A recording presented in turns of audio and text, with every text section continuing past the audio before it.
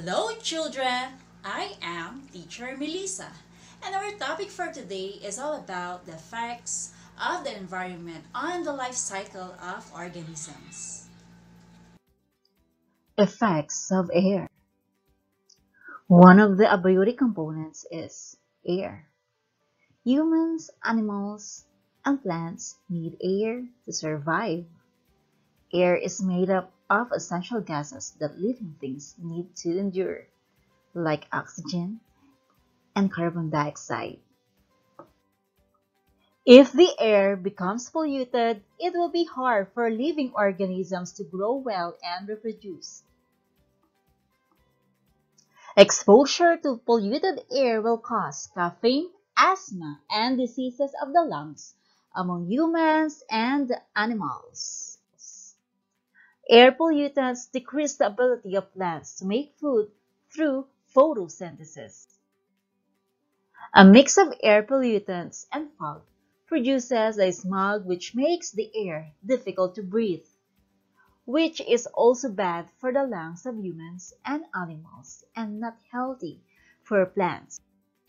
When pollutants in the air combine with water, it will produce acid rain, which damages the leaves of plants, pollutes the water in the rivers, lakes, and seas, and harms the animals living in water. Effects of space. Living things need space, not the outer space, but actually an actual space to live and breathe.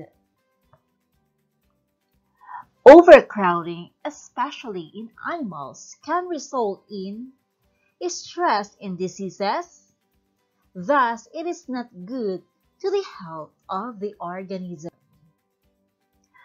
Lack of enough space will result to the following.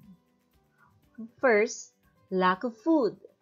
When there are too many of the same kind of animal or plants competing for one food source.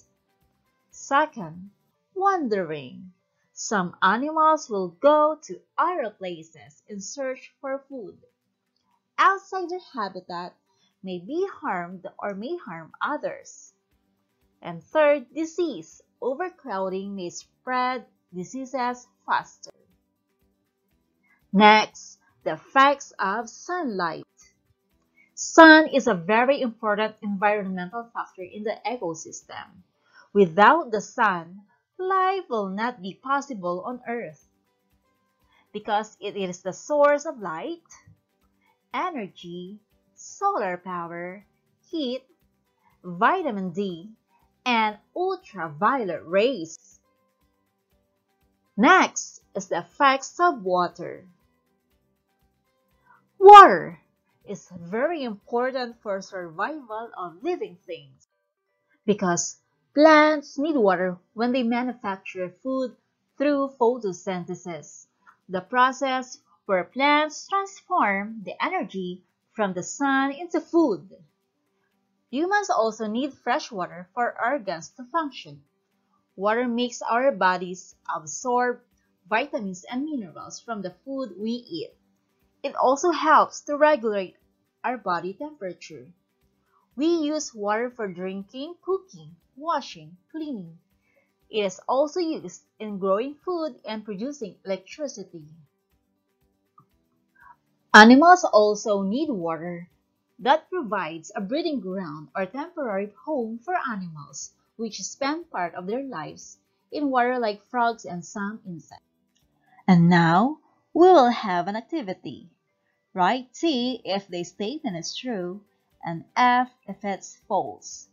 Write your answers in your science activity notebook.